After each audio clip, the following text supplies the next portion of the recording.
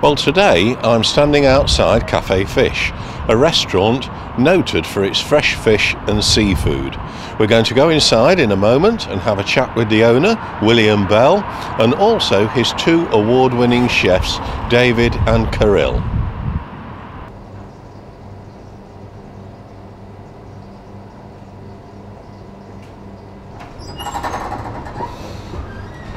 You know, as soon as you walk into this place, the first thing that you get is that wonderful aroma of fresh fish and seafood. It's absolutely fantastic. So let's see what's going on.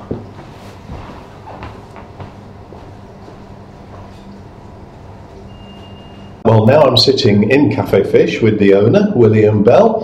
Hello, William. Nice to see you. How are you? Oh, I'm very well, thank you. Now then, how long have you actually been here at Cafe Fish? Gosh, this will be our 13th season. Really? Yeah, we came in 1999 and we opened Easter 2000. Oh. Yes, our 13th. And do you have what you might term a house speciality here? Well, it's the same.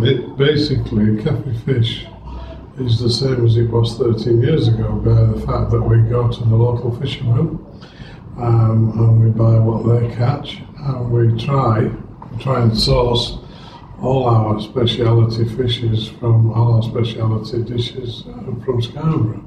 So it's all about supporting the fishermen, lobsters and what's landed in Scarborough Harbour. That's very important to us. Other fish that we can't source from Scarborough we get from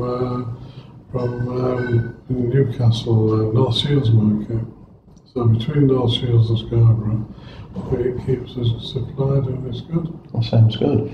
I understand over the last few years you've won quite a number of awards. Perhaps you'd like to tell us a little about that? I think 2008 was one of my proudest moments when we were invited into the Yorkshire Chef of the Year. Oh yeah.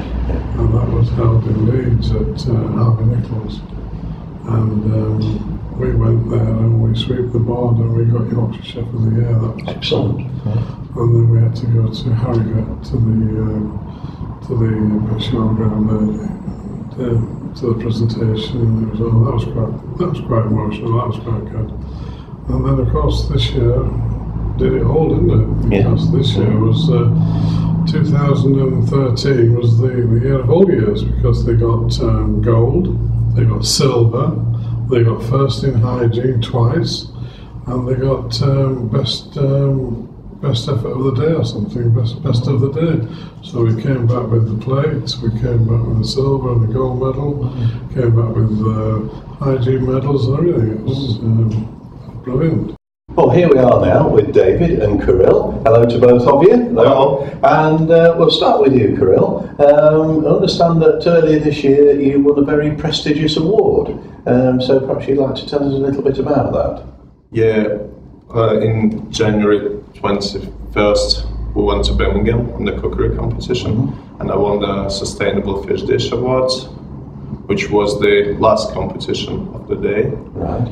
And I got silver for that one, which I'm really proud of.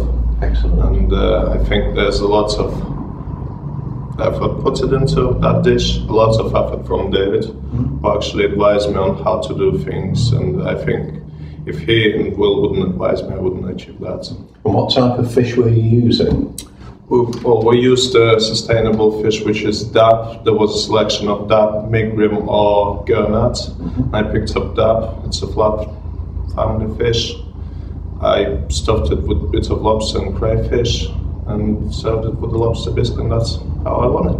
Sounds absolutely superb. Anyway, very well done to you. And then you, David, you also won an award at around about the same time, didn't you? Yes, I did. Yes, I was first on, and my competition was the classical fish dish. We've got class win. We both got first for hygiene. Really proud of ourselves, really, to be honest. You know, little old Scarborough, you know, taking these awards from all the top boys. So yeah, I'm really pleased. Excellent.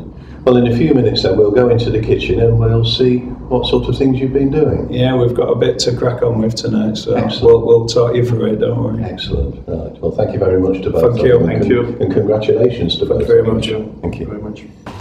Well, here we are now in the kitchen of Cafe Fish, and David is looking extremely busy over a vast array of pots and pans. Perhaps you'd like to tell us a bit about what you're doing then, David? Yeah, I'll tell you what we're doing here. We've got a very popular dish that's on our menu. It's called seafood chowder. Basically what it is I've done like a mirepoix veg, as you can point out for the camera there. And what we've done is, just rather than a normal mirepoix, we had fennel, we had potatoes. The whole reason why we put the potatoes in is for the starch. It's when the starch releases from the potato, it's a natural thickening agent, so you don't have to you know, mess about making it heavy with roux. So it's just a natural, you know, thickening from a root vegetable. So I've sweated that down. What I'm going to do here, just add a large glass and a half of white wine to that mix there.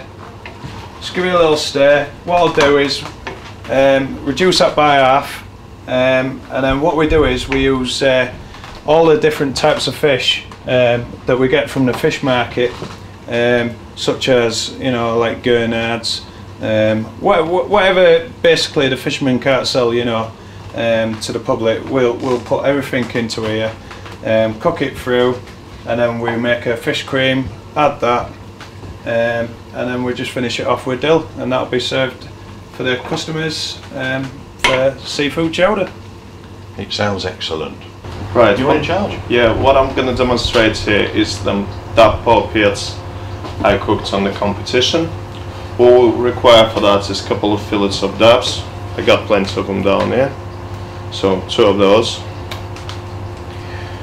Bits of cheddar cheese, bits of prawns or crayfish, a lobster meat, which I got down here, and just a tiny bit of mash to bring it all together when we're gonna do the mixture. So I'll pick up a bit of mash here.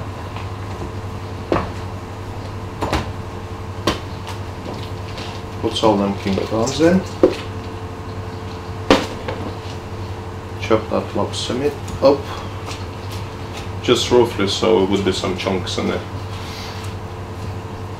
Stuffing. And a tiny bit of fish seasoning.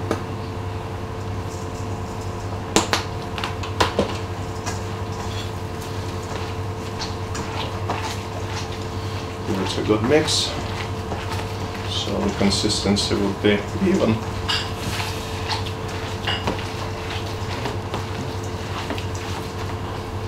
There we go. A couple leaves of spinach on the fish. A bit of mixture. And we just roll it like that.